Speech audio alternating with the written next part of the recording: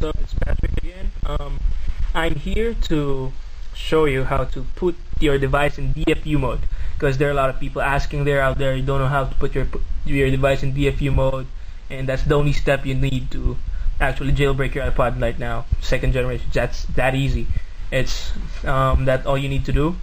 If you haven't jailbroken your iPod, I have links there. Go to my page and you'll see it there, and it's step by step, and you won't get lost really.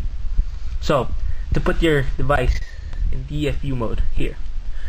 Okay, some videos out there is saying that hold the home button for 10 seconds with a power button, and just don't count the time, because sometimes it goes more than 10 seconds, sometimes it goes less than 10 seconds, sometimes it's different, not the same every time. So just don't count, just do what you have to do and just wait for it. Okay, it's this.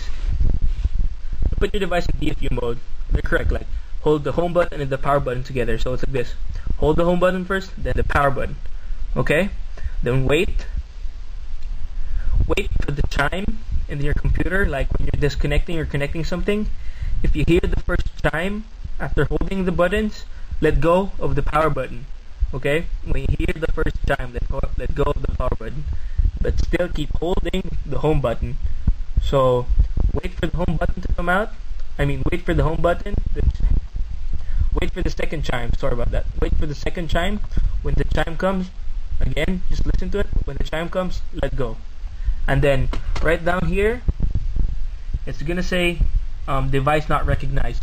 Don't worry, guys. It's okay. It's normal. And that's the recovery mode of your iPod. So it's gonna be easy for you to jailbreak your iPod in that way. So that's how you're gonna put your device in DFU mode. Okay, remember, home then power button. Wait for the sound. Don't count. Wait for the sound. Okay, after the sound, let go and then click it. Okay, just wait for the two sounds. That's it.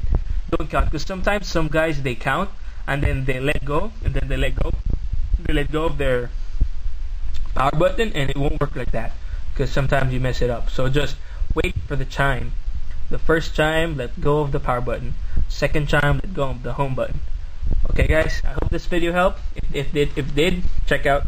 Please rate, comment, and subscribe, and go to my link for more videos. Alright, guys, thank you for watching, and peace out.